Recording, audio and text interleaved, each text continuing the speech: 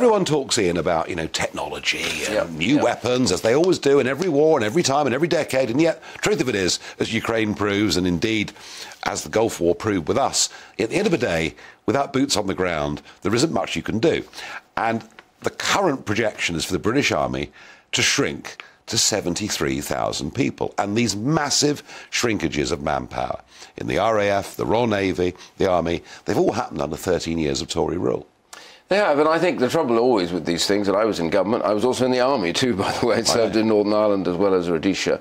You need an army, otherwise you can't deploy. You can't deploy at home, and you certainly can't deploy abroad. And when I was in, the army was 150,000 strong. Yeah. I always thought around 100,000 would be about right. Once you start dipping below that, it's very difficult then to do the multiple operations that are necessary. So part of the target of getting the finance up is also to get recruitment back up. Now, sometimes when the economy is growing well, it's difficult to get recruitment, but we have to aim to get more boots, as you say, on the ground, but on the ground here in the UK to fulfil the numbers that we're after. I think that's what the Defence Secretary was on about, quite rightly. The second thing is we do need to have the machines, the vehicles and the technology to support them. I get that. Otherwise they get a seriously bloody nose when they go into action, and we've given away a lot of that. That's fine, because I back Ukraine 100%. Got to resupply it, though. That means a commitment from the government for extra money. China. Boris Johnson, self-declared Sinophile, much of his own family. Sinophiles. Rishi Sunak, I'm desperately confused. What's the position? He runs to be leader. He says that China could pose an existential threat. He then becomes Prime Minister and calls it a strategic threat. Yesterday, he says it's an epoch-defining challenge. Where the hell are we on China? Well, we're moving.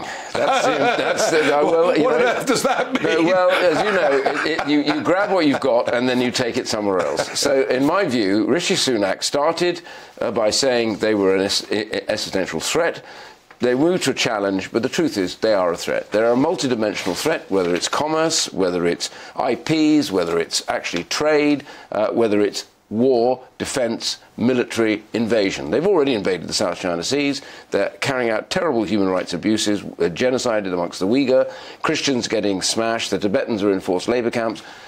You don't need much more evidence to know this country is now a threat and growing to be a greater threat. And yet we've made ourselves dependent upon them. Well, this is the whole problem. And it happened, I'm afraid, very much under the watch.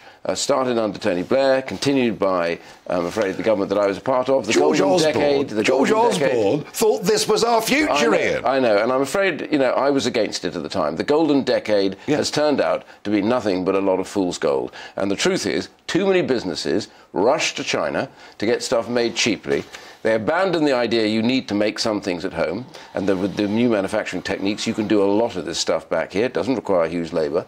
So what we've got to do is start finding our allies to move that sort of production to, and also to bring some of it home. And is Sunak the man to do that? Well, he has come a long way now, because this latest... I say this generally because I was very critical yesterday, but the one thing I will say is they are now across... If you read all the language of this, it's quite clear they are across the idea that China is genuinely a threat. They don't want to say it publicly, but it's clear from the document that they recognise the threat. It's a growing threat, and it's multidimensional. What I want them to do is to eventually say, yes, China is a threat. It's a dangerous threat. It's a threat to their own people. It's a threat to us and the way we live our lives.